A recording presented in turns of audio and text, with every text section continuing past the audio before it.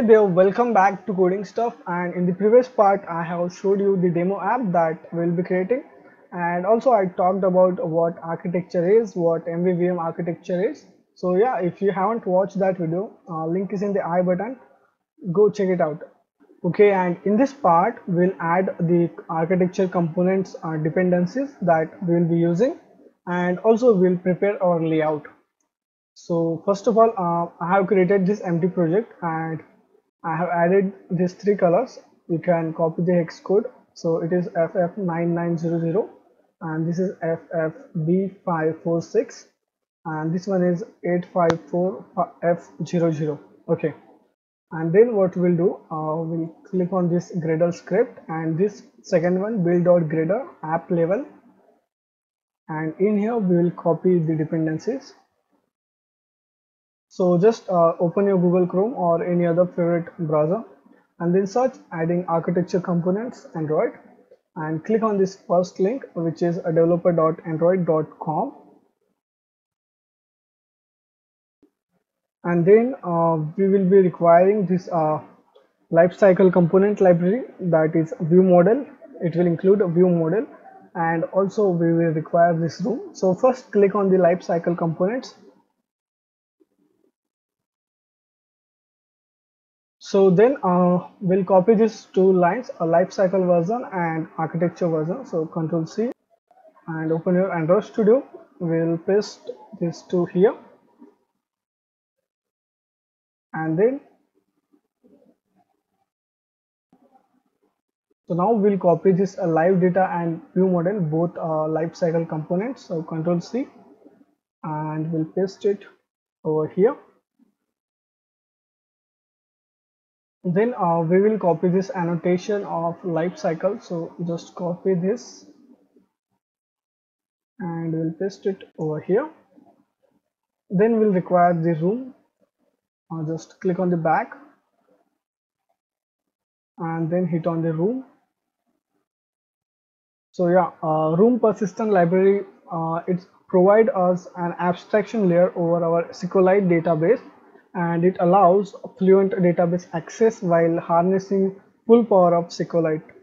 So yeah, it's always good to use a room because it has some benefits like so one of the benefit of room persistent library that I like most is it provides an compile time verification of SQL queries.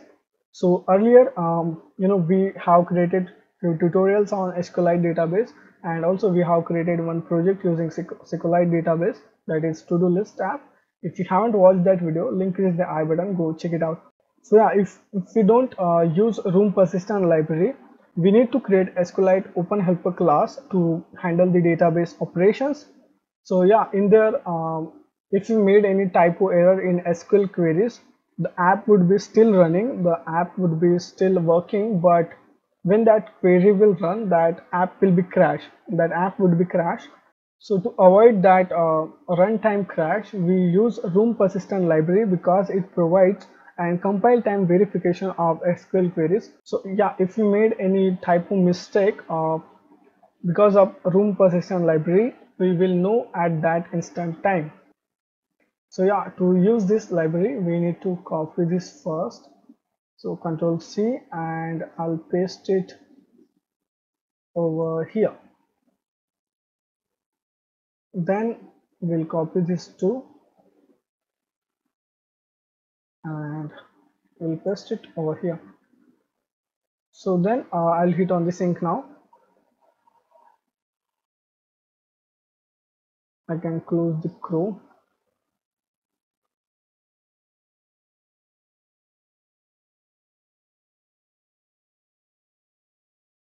So yeah, this is the UI that we'll be creating, and yeah, I'll use this splash screen. I'll suggest you to create your own splash screen. It's so simple. It's just one text view with 50 text size, and the bold, and the color is full black, and this color, as I mentioned already, this is FF9900, and this one I have added one eclipse and the dimension, as you can see here, and this color is FFB546. So yeah, I have exported this So I'll just copy this, Control C, and in our drawable I'll paste it over here.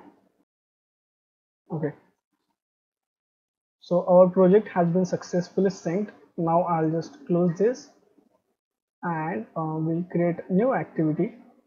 So hit on your package name, sorry, so hit on your package name, new, and select empty activity, and we'll name that activity as splash activity.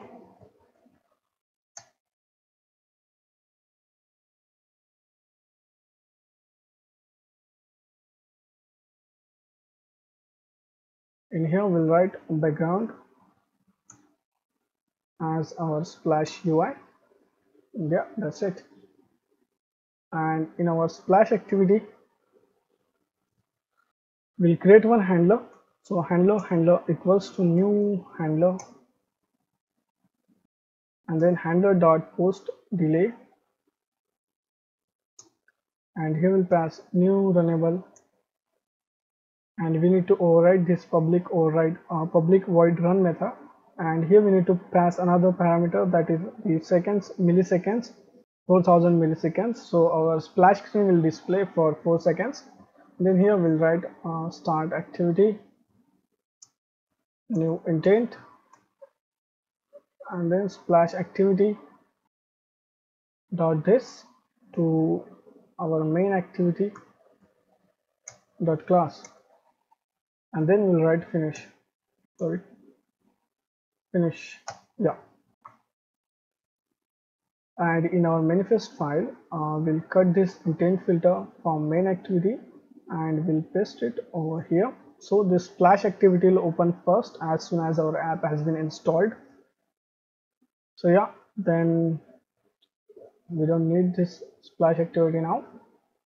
In activity main, what we'll do, we'll delete this text view,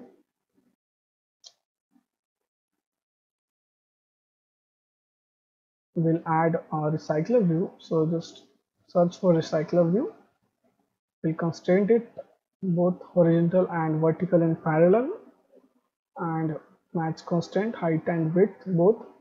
We'll provide it ID as recycler view, and also we'll require a fab button, so floating action button. Okay, before we need to add one drawable. So click on drawable, new vector asset, click on this clip art, search for add,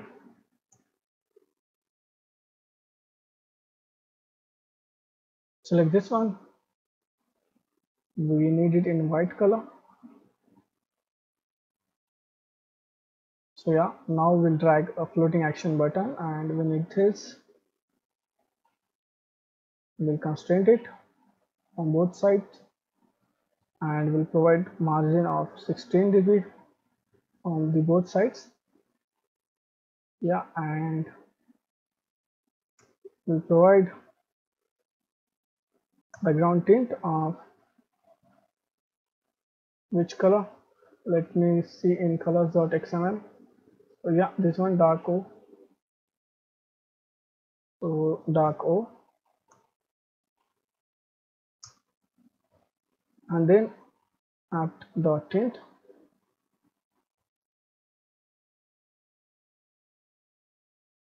color white, we need a white color for our fab button.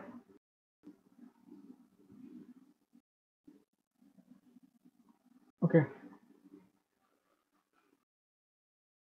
so yeah, now we will just collect their IDs in our main activity. So we have the recycler view,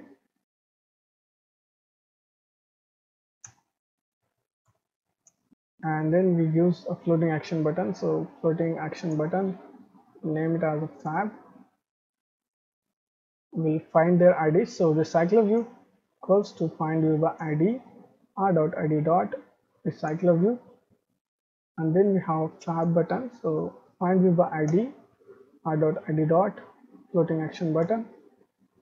We'll set some properties to recycler view. So recycler view dot set has fixed size, and we'll pass true here, so true, and then recycler view dot set layout manager, new linear layout manager, and we'll pass in the context here. So this, yeah. So now we'll create layout for each item. So click on the layouts, hit on new layout resource file. We'll name it as each item.xml. Hit on OK. So instead of constraint layout, we'll use a card view. This one, and press Alt Ctrl L to format the code. Okay, and then this will be wrap content. Sorry, wrap content, and we'll provide some properties like margin from the top of 8 dp, and then margin from start of 8 dp and margin from end, so margin end of 8 dp.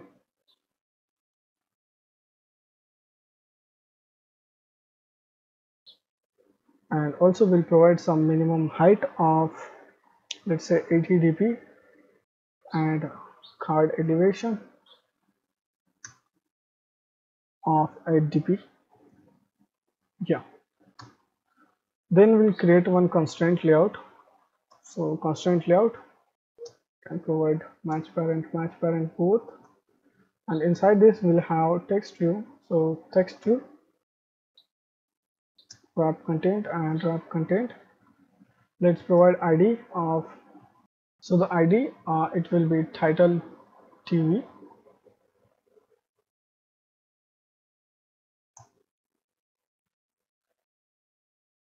and then we'll provide text size.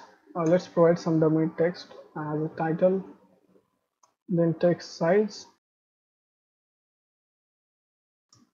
let's say 20 sp. Text color should be black,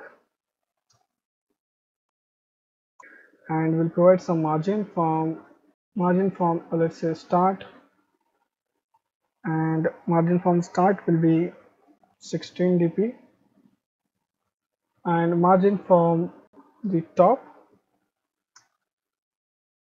that will be 8 dp.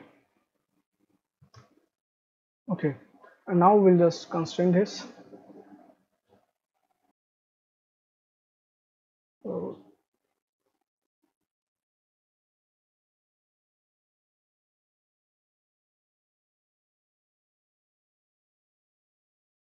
okay, and also we need to add some properties so it won't affect other text views. So that is layout constraint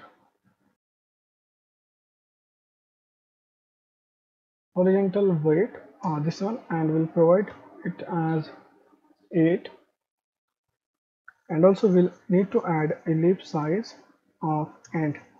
So ellipse size, it basically, it will add 3 dots if this text view overlaps other text view or other widget.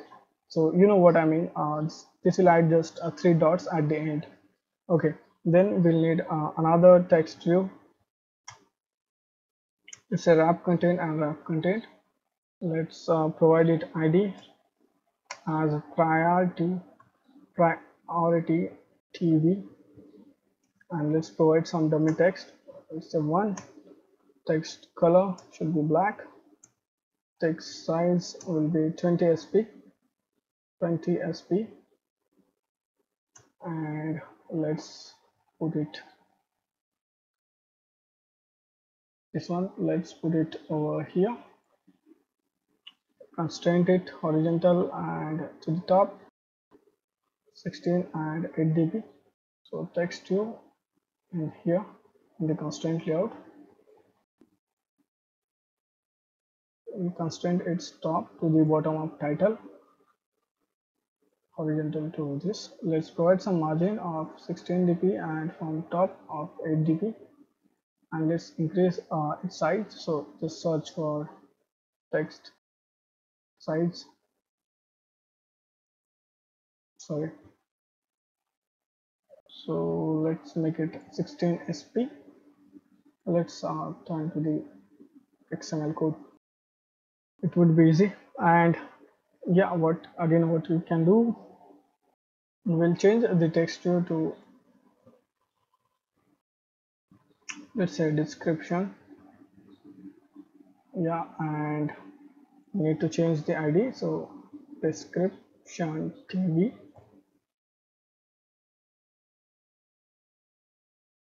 So yeah, that's it. So that's it for this part. In the next part we'll start to write code. So yeah, that's it. Do subscribe and thank you for watching.